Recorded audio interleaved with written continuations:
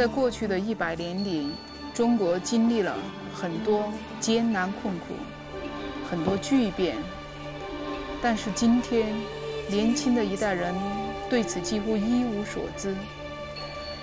上一代人保持沉默，不愿谈论。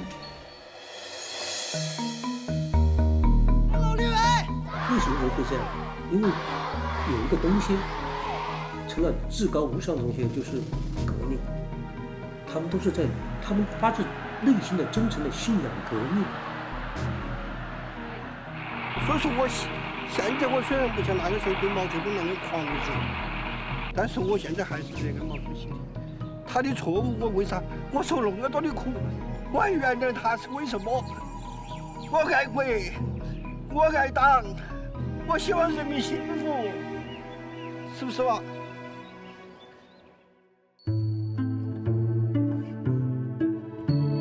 从中国来说，我觉得本身目前有一个问题，就是说，缺乏一个客观的、很权威的，就是说记载历史的这些东西，而且很多还是有意识的进行遮蔽，有意识的遮蔽了很多问题。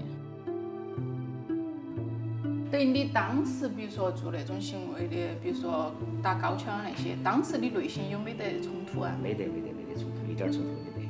因为你一开始从运动的初期，或者说毛泽东的那种号召、那种教育，都已经把你洗脑了。Nobody tell me when I was young. I can't get this information. I only get the history of what government wanted us to know. But maybe it's not the truth, you know.